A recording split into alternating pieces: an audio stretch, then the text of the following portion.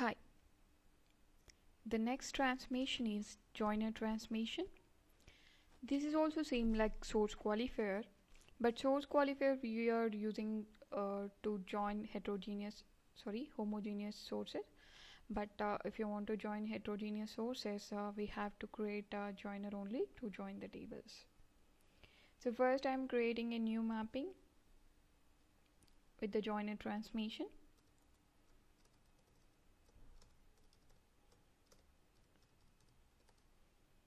So here I'm taking two sources. So first I'm importing a new source here from file.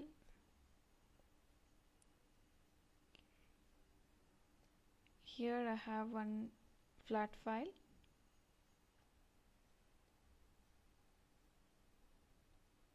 Okay. So this is I'm going to use one more source here. It's a comma delimited. Finish. So we got one file emp. Okay. The next table I'm taking dpt table. So already we created one source related to dpt and emp tables. Okay, these are the sources we have, and table also we have, target table. First I'm dragging the sources emp file and dpt target, source. This is table and this is file. Both the tables both the sources contain the common column department number. So we can join the tables using this common column and target.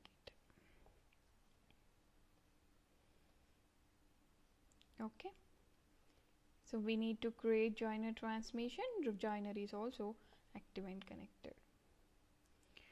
So this is the joiner. So here we have two types of tables. When you are joining into the joiner, we will get two types of tables, master and detail.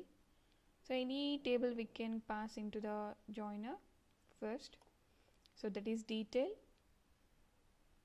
This is master. Okay. So we can switch detail into master, master into detail. But we have to take less record table as a master, because caches will create on master table. That's why we need to select which table contain less record, that table as master here.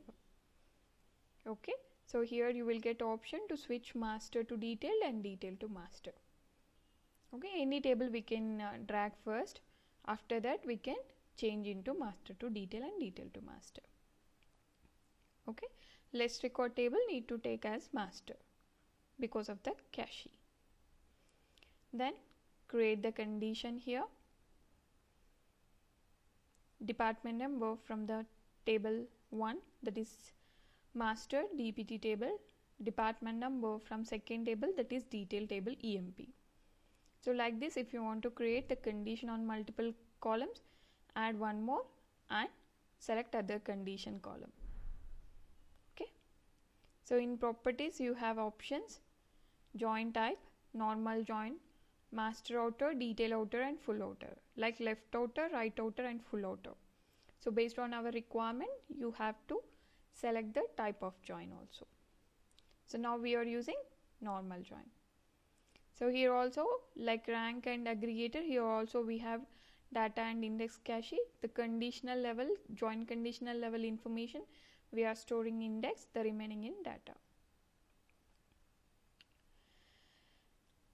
Here also we have sorted input. Already if you are getting sorted data, no need to sort again based on the join condition. So that's why you can avoid the sort using this option. Okay. So these are the default important properties here. So input output ports we have. Okay. Output we can enable and we can disable based on our requirement. Okay. We can change master to detail and detail to master also. Okay. So from joiner to target, I am auto linking the columns. Okay. Location name is different. Okay. So this is we are not using for outgoing, right? So then we can disable. Okay. So like this we can disable the columns also. Okay. mapping, validate and save. Workflow, create a new workflow.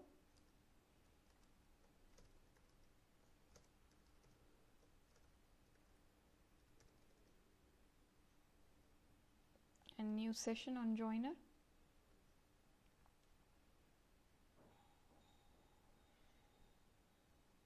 Okay, and next connections to the source and target. This is file, right? So you have to mention the file path. So in C we have this file C:\\, and this is Scott and this is also Scott. Okay, already table contains some data, that's why I'm enable truncate option. Join, already we know. Okay, save. Workflow, start workflow. Joiner is running. So 4 from DPT table, 14 from this table. Total 14 records we got. So we can check the output here.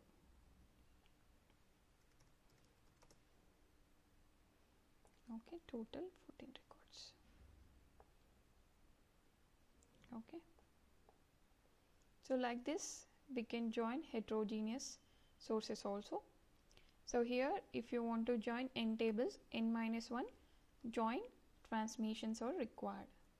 So for example, if you have any other table, I'll show you the example, not complete.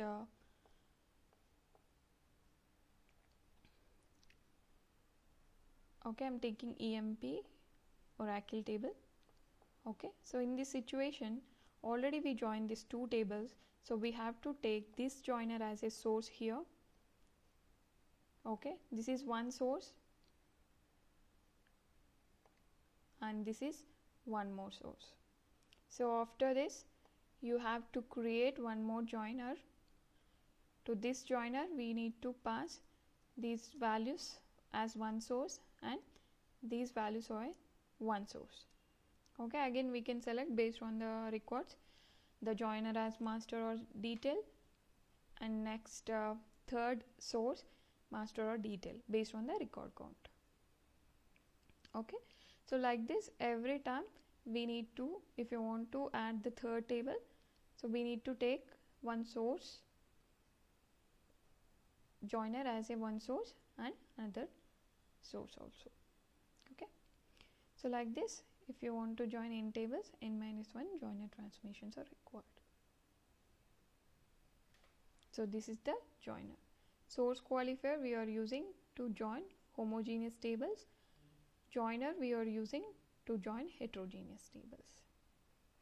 The conditions are same in source qualifier in here also, but in real time we are trying to avoid the cache related transmissions like joiner, rank, aggregator, like that, because we are working with millions of records.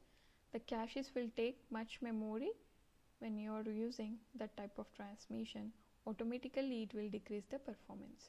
So that's why if we have any other possibility to create the same condition, we need to use only that condition. If there is no possibility at that time, we need to go with that cache related transmissions. Okay, thank you.